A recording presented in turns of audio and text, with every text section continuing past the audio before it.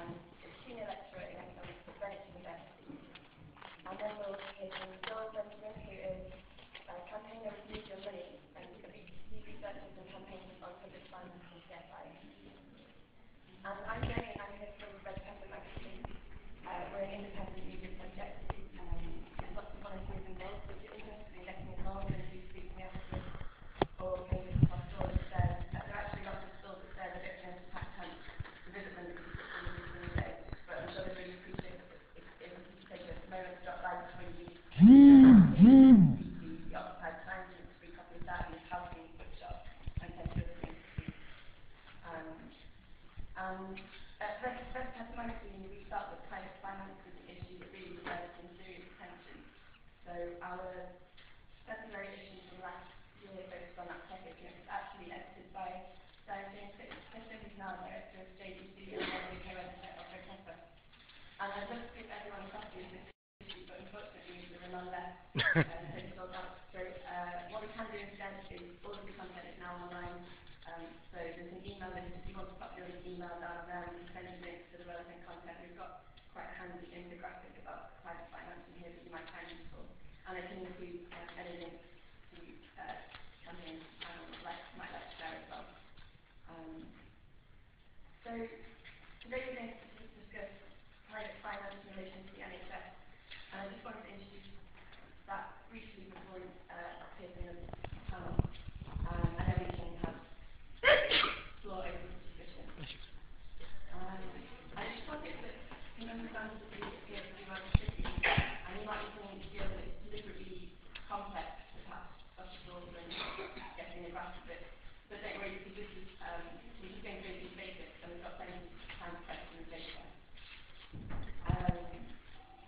So just a quick introduction. Private finance initiatives were introduced by the Conservative government in the early 90s, and then further pushed by the Labour government as a way to keep investments in our public infrastructure, like hospitals and schools, off public books. So nowadays, most new public infrastructure projects, including hospitals, are likely to be owned and built by the private sector as a PFI. And this farming out of public services and opportunities for the private sector and profit making comes at a very high cost to the taxpayer and the service users.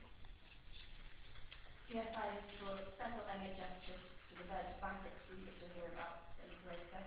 And as a result of PFI, the public sector is now funded with a mountainous debt to private sector offshore investment funds at very high interest rates. So our analysis of the sector was that these private companies are acting as parasites. Although they might envisage with their huge PR budgets, they might make a good case about saying they're here to innovate and be efficient, and they're the answer to our problems. Actually, we found that that relationship they had with the state was one of more of a parasitic nature.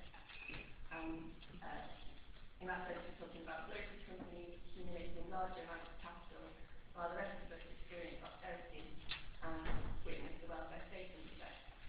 You could say it's a case of privatising profits but socialising risk. So this session today is going to look at how the situation came about, who benefited, who was harmed, and what we can do about it. So if I can pass over to you, Alison Pollock speaking now. I think it pretty much sums up PFI. How many of you know all about PFI? Quite a few of you. Well, I'm not going to spend too long, but I've been working on PFI probably since about 1994, 1995.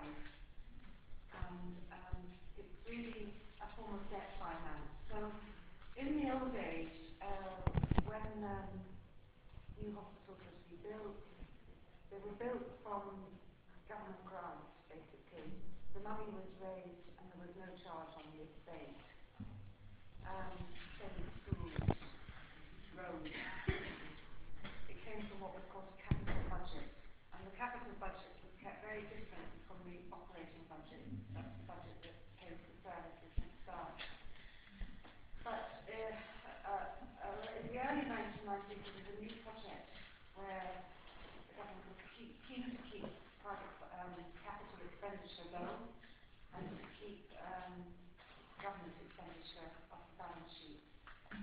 And so there was a bit of a weave then up, whereby the government would go to a consortium of bankers, builders and service operators and ask them to raise the money on behalf of the government, and then in return for that the government would enter into commercial contracts agreeing to pay back that money plus all the risk elements, and the contract would be about 30 years, if not been extended to 60 years.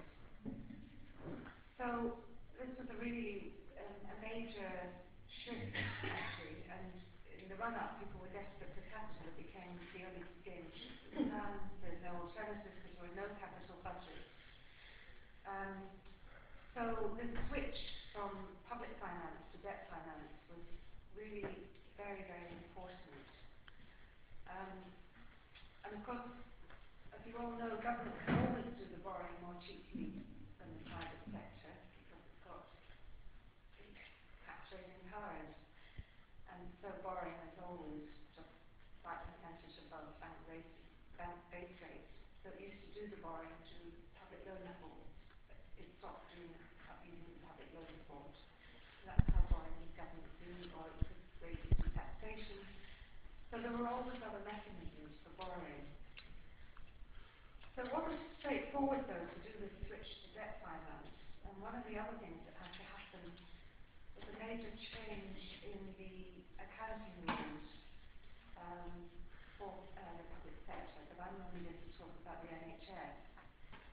So from 1948 there had been debate in the Treasury as to whether the Treasury public capital should be charged, whether you should pay a charge on your estate, a bit like a tax. But there was really no point. But the first thing that happened in the 1990s was a major switch as part of the internal market coming into the NHS to the accounting basis, so that hospitals were no longer integrated into area health authorities.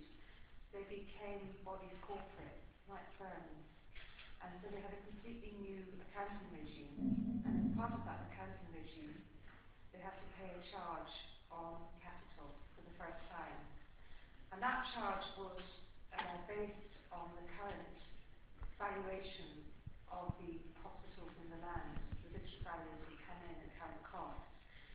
So this is a bit ironic because many of the hospitals, as you know, were built long, like Bath, where I work, were built long before the NHS was built. They were either built to public subscription, for charity, or to the municipalities. So money had been raised for them by previous generations and given to us. So this change in the accounting stream saw for the first time a charge being made to the hospitals where they had to make a return on the capital employed, and that charge was paid back to the Treasury, and it comprised two elements: interest-bearing debt and public dividend capital, a bit like privatisation of utilities. And that was based on the current replacement value, so it was quite a large charge. It was called a capital charge. Now that charge was paid into the operating budget. The budget was paid for nurses, for medication, etc., running costs. And that charge became very important because it was the way in which the government could then begin to substitute debt finance, which is long-term borrowing, from the pay it through the operating budgets rather than capital budgets. Have I lost you?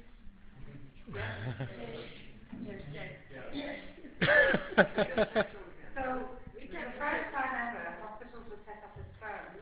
They had new accounting regimes, and they had to pay for their land and buildings an annual charge, which is around 6%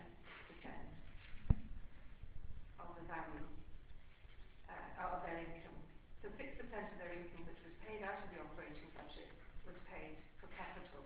It had never been done before in 50 years. So wasn't it completely new? I mean, they suddenly had to find that money. Well, no, the Treasury then made an arrangement where there would be a circular flow of money going from the Treasury to the Department of Health called the capital charge regime. Now this is all really new for you, and I'm not going to give you a detailed tutorial say it will whet your appetite, so you should look on my website, and also NHS PLC, and the number of papers. So I think that's really important to remember that hospitals were never standalone units. They were never responsible for their own capital or raising their own capital, but they became responsible for that. But the only way in which you could bring in private finance was actually because private debt finance is paid from your operating income. If you think about your mortgage or your rent, that's paid from the income that you get. And so a stream of income has to be identified in the hospital budget to pay for capital, debt finance. And that was why the capital charge was important. But actually that is why the government brought in a major change to all the accounting rules across the public sector for prisoners' road called resource accounting. So this is very important because it meant that hospitals for the first time, and you'll hear it later at that solution, were responsible for servicing debt. They'd never been responsible before for servicing any sort of debt. It's all been done at a much higher level. Okay. So private finance initiative is very, very expensive. It's an expensive form of borrowing. You've got a number of different consortium, and you've got very complicated debt profiles because you have either bonds or you'll have equity investors as well as bankers. And we know from the research that we and others have done is that it's created major affordability problems, not just for the NHS, but for schools and roads and prisons, because as you squeeze that operating budget, the budget that pays for staff, more and more money has to pay for the debt servicing, and there's less and less money to pay for staff. So that's one of the effects that happens, and it's called an affordability problem. So there are really very serious affordability, and the government uses the term affordability. No PFI deal could get signed off unless they showed that affordability, that in the event they weren't affordable, and that's one of the causes for the extraordinary position that many hospitals are in serious financial difficulty, like PFI, which is very far from here, or UCLH, because they've got enormous debt, and then there's a huge pressure to merge with other services and close down services. So one of the big problems is that the contracts are, from a campaign point of view, one of the big problems is that the contracts are commercial in confidence and you can't get the financial flows or the details about interest, senior debt, or the equity returns. And so I think the campaign needs to go for the opening of those contracts. Those contracts are also being renegotiated to give a 60-year contract. And then the second problem is that because those contracts are not sufficiently in the public domain, nobody quite knows how much is flowing out, how good or bad a return it is. But we do know from some contracts that we've seen that for every hospital or school that's built, we could have had 3 built and running. So really, we're paying for 3 and getting 1. So it's 1 for the price of 3 or 1 for the price of 2, if you like. So there's a real issue with the commercial confidentiality, the fact that we don't know what's going on, the fact that we're paying such high amounts. And of course, ironically enough, many of the banks, like the Royal Bank of Scotland, which is a bank that we own, 84%, is actually rebuilding its balance sheet, not just from the 284 billion that was pumped in quantitative easing, but from the direct diversion of money that was intended for hospitals and schools and roads into servicing the debt which is being held through the loan finance that's coming from the Royal Bank of Scotland and other banks, Barclays. So from a campaigning point of view, you need to get your head around this. It's really, the unions did a lot of campaigning in the late 1990s and throughout the 2000s. But it was mainly campaigning around staff terms and conditions because the staff were also transferred. It was a process of privatisation that taking cleaning and laundry staff would be transferred, and the contracts would give them design, build and operate. So the contractors have a 30-year contract where they actually can operate on the facilities as well as just designing and building. So it's not a straightforward construction contract. this is a really, so I think it's quite complicated, but it's not really, it's quite simple, and it boils down to the fact that there's no transparency and we don't know. But there has been a parliamentary House committee which is actually called the Unacceptable Pace of Capitalism. So there are quite a few parliamentary reports. So this is a report. PFI was a policy that was much lauded and held in great regard, and now it's actually it really doesn't stand up, and it's been heavily criticised by parliamentary committees. So the question is, why do we still have it? Well, the reason why we have it is because the policy is being exported all around the world, especially to Africa, to some of the poorest countries, Uganda and Rwanda. They're being encouraged to get finance. It's being rolled out to Europe, especially for transport policies, so all the big construction programs are being done under PPP to get finance. Canada's are also doing the same thing. So actually, this is quite an imperialistic policy. What we have is generations of Treasury officials and the National Audit Office officials who would go out and teach countries how to do a PFI. And meanwhile, this policy, which is totally discredited at home, just really doesn't stand up, continues. And yet, one of the pities is that the trade unions did a lot of work around this policy because of the effect of privatisation, and really completely disengaged. And in a way, it's a bit disheartening to see that not every hand is speaking up about PFI, because probably 10 and 12 years ago I'd had a different response.